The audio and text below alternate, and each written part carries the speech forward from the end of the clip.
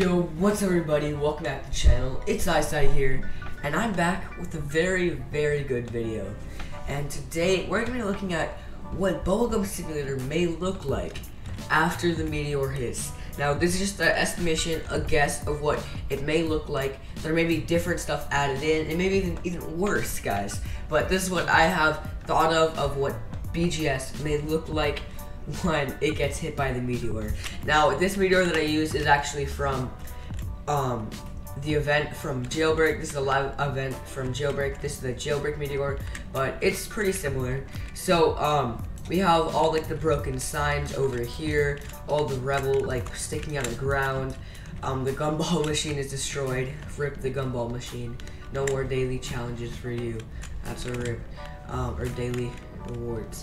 We got some more meteors coming down because there is going to be multiple live events with multiple meteors crashing down and hitting the map. More leaderboard server things, and I'm honestly going to think that the meteor isn't going to destroy the leaderboards. The leaderboards are still going to show up. I just think they're going to look like this. They're going to look all destroyed and rubbled, but you're still going to see who's on the top leaderboards. And there's still probably going to be like the platforms where the people stand, just really rubbled up and stuff. So we got the place where you buy bubblegum, a sell place. So it's all really destroyed and rubbled up. But yeah, tell me your guys' thoughts of what the Bubblegum Simulator map will look like after the events. There's gonna be multiple events going on this entire week.